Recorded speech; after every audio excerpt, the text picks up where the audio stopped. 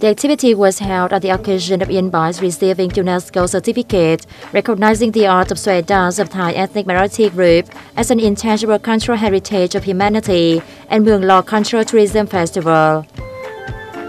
The trekking tour on the 2,979-meter Ta Chi Nhu, the sixth highest mountain of Vietnam in Hoang Liên Sơn Range, lasts 2 days and 1 night. The first tour has drawn more than 20 climbers. Along the 10-kilometer path to the top of the mountain, tourists will have a chance to enjoy the spectacular beauty of clouds and mountains blending with the wind and sunlight, as well as a sea of purple chipao flower, a typical flower in the area that blossoms in mid-September.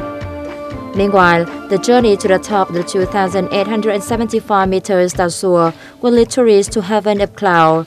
The best time to watch Sea of Cloud around Ta Sur is from October to April of the following year.